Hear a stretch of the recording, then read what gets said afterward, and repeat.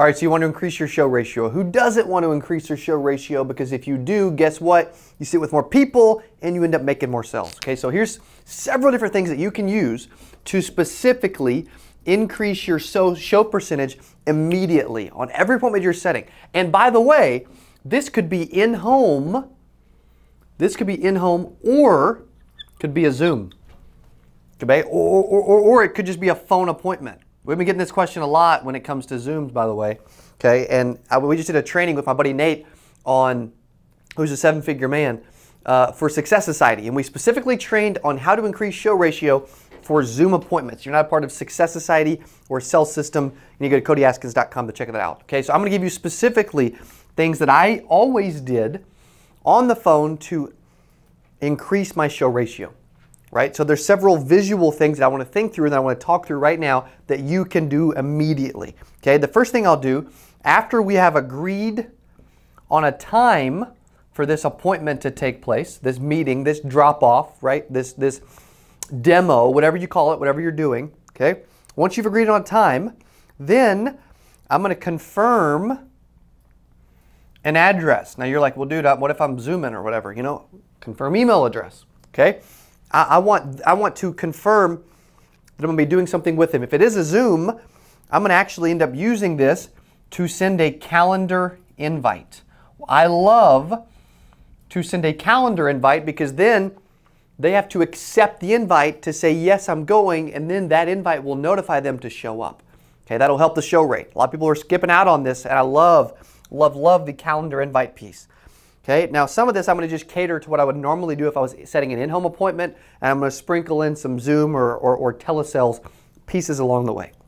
Okay, so after confirming address, then I'm actually having them, I'm asking, okay, is it a house, apartment, or a trailer? Okay, so I'm extracting data. I'm having them describe their place for me, and then they're going to end up telling me about their place, right? House, apartment, or trailer. Then, okay, now describe it for me. Right? What color is it? Is there, you know, is it brick? Like if it's a home, right? Okay, what color is it? Oh, it's white. Okay, great. Is it siding? Is it brick? Like, you know, what kind of house is it, right? Is there anything in the yard? Is there anything in the road that I'll be able to notice?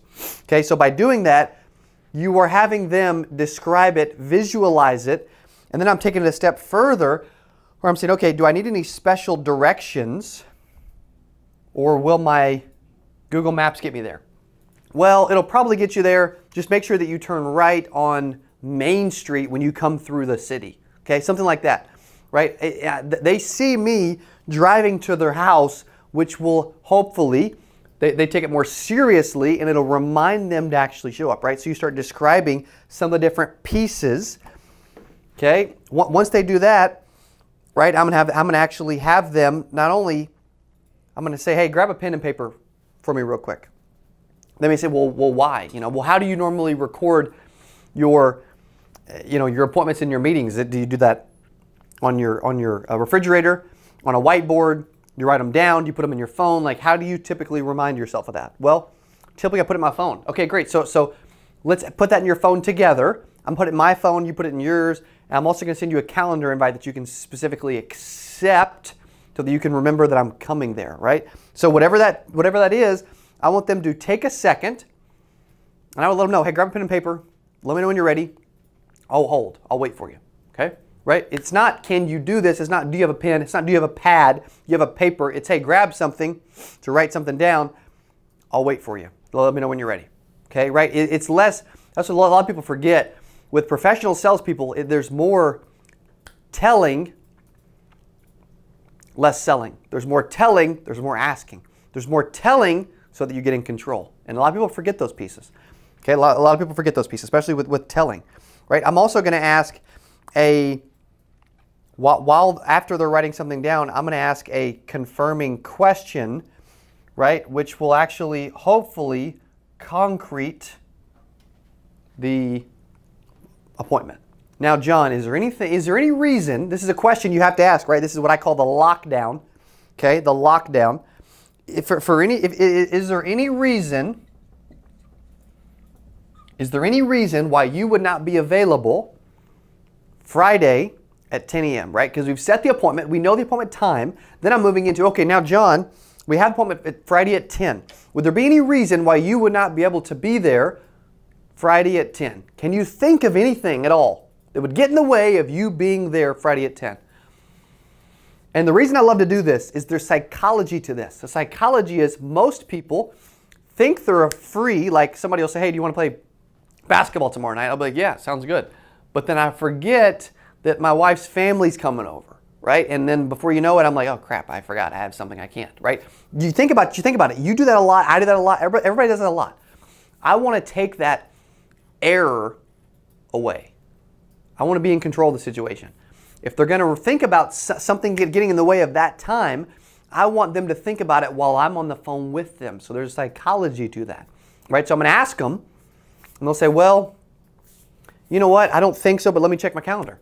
Right? They go to the calendar and says, oh, you know what? Actually, I have a doctor's appointment at 9. I probably should, I probably won't be home till 10:30 or 11. Okay. So should we do this at like what? 11, 11:30, noon? When do you think is best? I found that out while I was on the phone with them. That's the point of that question. There's 2 points. Number one, to confirm it's actually okay. It's good, right? Because it takes them a second to think about it again. Right? It's when you walk into Best Buy and they're like, hey, can't help you find anything? No, I'm just looking. And then literally 8 seconds later, you're like, I came in here for a DVD player and I don't even know where they're at, But the guy just asked me about anything. And I should have answered the question, but I didn't, because it's human nature to say, I'm just looking, I'm just shopping. I'm not, you know what I mean? I don't know. The same thing is happening when you're booking appointments. Some people have stuff, and they're not telling you that on the first call. So that's the lockdown. Not only are they available, but also I want to confirm it. I want to be sure, right? I want to remind them. I want them to take this seriously. They would say, well, yeah, I'll probably be there. Well, John, with all due respect, I need to be sure, because they keep me super busy, right? This is what Nate was talking about the other day. They keep me super busy. I work with a lot of families. Typically, they have me doing 8, 10, 12 meetings a day. They're very short, they're very concise, but they're very important. And every meeting that someone like you isn't there does not allow me to help another family.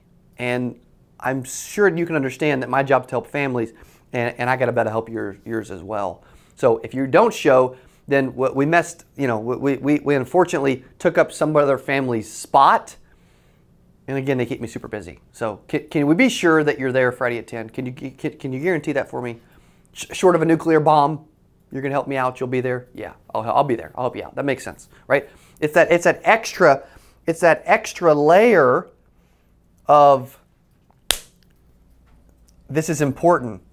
I help families, I help people, and if you don't show up, you just took somebody else's spot.